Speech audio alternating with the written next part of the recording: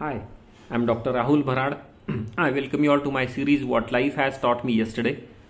Today when I'm recording this video is 28th of September 2023. I'll be talking what 27th of September has taught me in life. Today when I'm recording this video is birth anniversary of greatest singer India has ever seen, Srimati Lata Mangeshkar ji.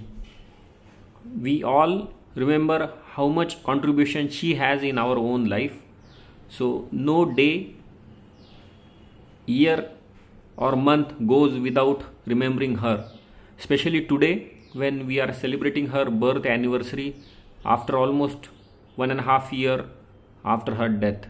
So I pay tribute to her on her birth anniversary, a humble tribute to Lata Mangeshkar ji. Most important lesson I got from yesterday is about simplicity. There is a video where a person has been interviewed by Rajiv Mehta, a person named Rajiv Mehta on Twitter. That video has gone viral. He is having lot of shares, owning lot of shares with compounding effect, but still he is living a very modest and simple life. So what lesson I got from watching that video, I'll be discussing in this video. About the most important news I came across yesterday is about antimatter. Please read more about it. I'll be sharing link in the description box. Antimatter is something very special. As if you are interested in physics, what is that antimatter, I'll be discussing in this video. And about a trending news about cancellation of Trevor Noah's shows in Bengaluru. 2 shows, comedy shows being run by Trevor Noah have been cancelled due to technical issues at Bengaluru yesterday. That's a very sad part as far as organizers' preparation for that big event is concerned. What is that news, I'll be discussing in this video.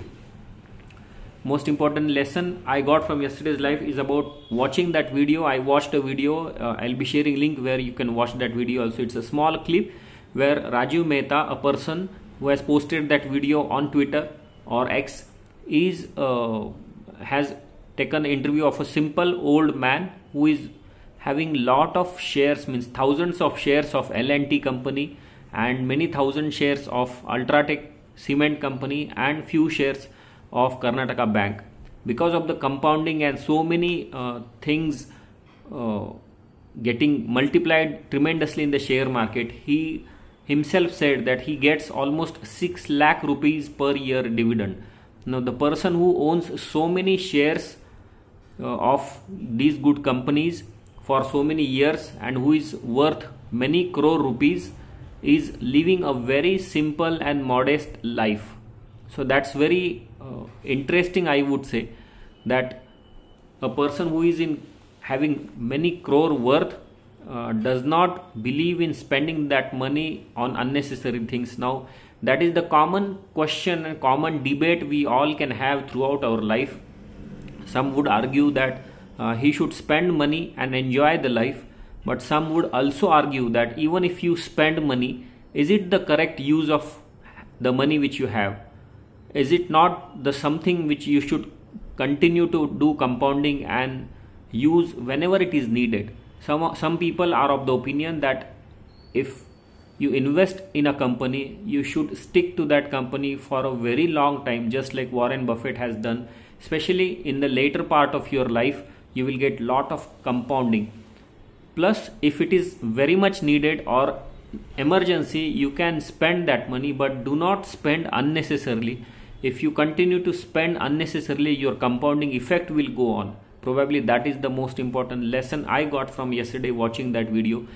There is always a debate. I'll be sharing link in the article also. In that article also, many people are arguing that how much to book profit on shares, when to book profit on shares, is it compulsorily that we must book profit, or can we stay with a company which we think will perform even in many years to come? That's a big question and I leave up to you to decide what is the best solution. Do tell me in the comment box, what do you prefer? Means, do you prefer booking profits for a short term gain, or do you prefer long term gain? And long term gain means how much? More than 3 years, more than 5 years, more than 10 years, or decades together.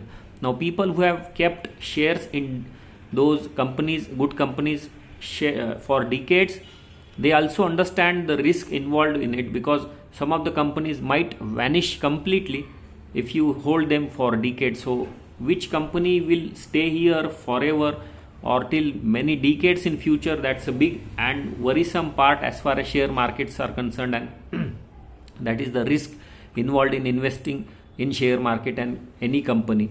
So that we must understand. But a good thing is that someone having shares of a good company, and if he continues to invest and get compounding effect of that, he must be rich and he must be living a lavish lifestyle. That's not compulsorily. That is the evident we got by watching that video. If you watch that video, you will come to know how simple that old man is living, though he is having crores of rupees worth shares in these three companies. So that's a good example of money doesn't decide your way of lifestyle or your thinking or your behavior.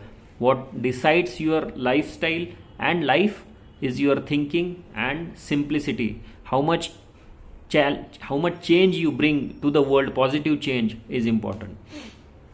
Most important news I came across yesterday is about very interesting research about the scientist in Switzerland at CERN, which is the most important physical atomic laboratory across the globe. Now scientists have discovered what is antimatter, and they have discovered some of the values and contributions of that antimatter. Now we all know, including not only planets or everything, whatever we know in the universe is made up of matter. Now what is matter? The smallest unit of matter you can say is hydrogen. Hydrogen is having one proton and one electron.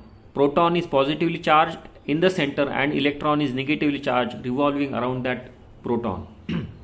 What is antimatter is that the inside is the negatively charged and outside is the positively charged. So outside is the positron, that is positive electron, and inside it is antiproton, that is negatively charged. Why it is important? Because we all know Einstein had predicted more than 100 years back that anti-gravity does exist, and antimatter does exist, and it behaves just like matter as far as gravity is concerned.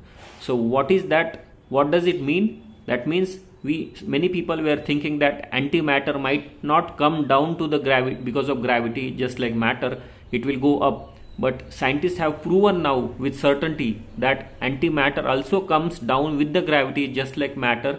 The only difference might be the velocity and the speed with which it comes down with the gravity. That's very interesting. If you are really interested in the physics, please go to the description box and you must click on this article, read that article published by BBC.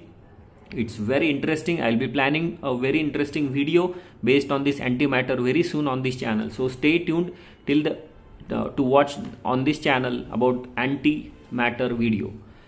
Most trending news I came across yesterday is about very demoralizing thing happened in Bengaluru. Bengaluru, yesterday there were two shows of Trevor Noah, one of the most famous comedian, international comedian. He is on the India tour. He performed very well in Delhi, and two shows were organized in Bengaluru.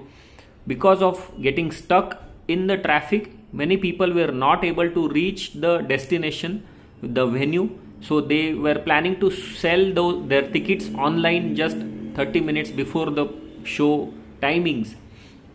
And ultimately, because of the outer ring road traffic, finally those people who arrived to enjoy the show by Trevor Noah, there were technical glitches. People were not able to hear properly the comedian what he was talking, and finally Trevor Noah decided not to do that show because of those technical issues. And he also said on the X platform on his channel that it has never happened to him before, that because of these kind of issues he had to cancel his shows, but it has happened in India. So that's a very big slap on organizers, I would say. That's very sad news as far as India is concerned, that we cannot organize a show for an international celebrity or comedy person or a performer, that we had to cancel his show. Now people will get refund, that's a different story, but what they will miss is the witty comments what Trevor Noah does and what they were willing to watch